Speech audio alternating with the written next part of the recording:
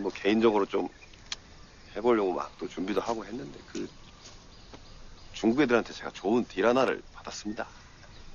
그래가지고 하려고 하면 아무래도 좀 자본금 문제도 있고 해가지고 형님께 좀 얘기 좀 해볼까 했거든요. 미친 새끼가 이게 완전히 간이 배 밖으로 나왔구나. 에? 너 걔네들이 어떤 애들인지 아직 모르지?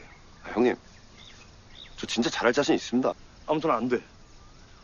절대 하지 마. 넌 더 배워야 돼. 내가 분명히 얘기했다. 하지 마.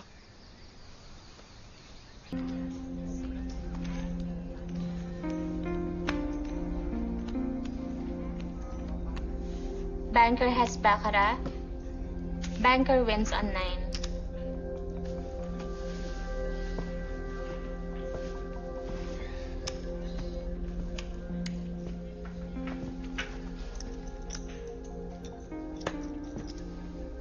끝났냐? He lost 50 million so far. 50 million? He doesn't have money. He borrowed it from them.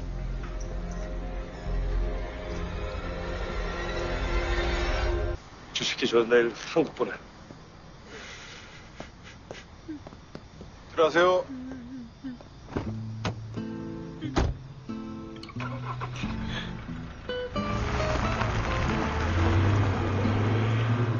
That's Kim So-jung coming out of the local money exchange.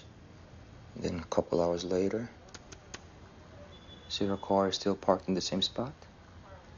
And then the time code suddenly skips an hour there. And that's around the time when the actual shooting was happening. I mean, who would do something like this? I'm going to Manila to follow the money because whoever's got the money has to be the killer. And if anything should happen to me, somebody should follow up.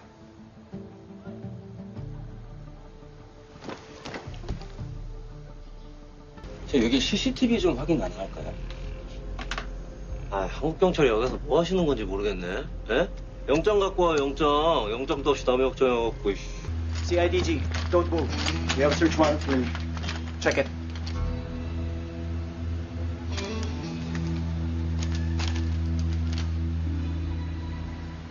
I really didn't expect you to show up, man. Guess I was wrong, huh? How'd you get the warrant so quick anyways? Did you have to pay for it? I see. Well, thanks, man. Anytime. You're welcome.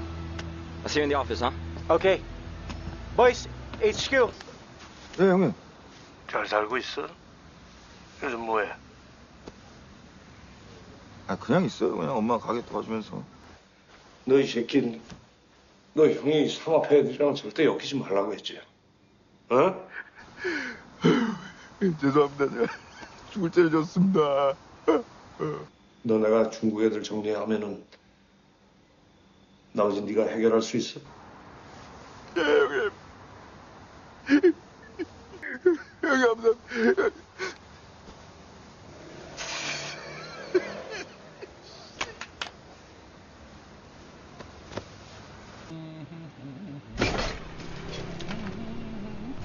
Excuse me.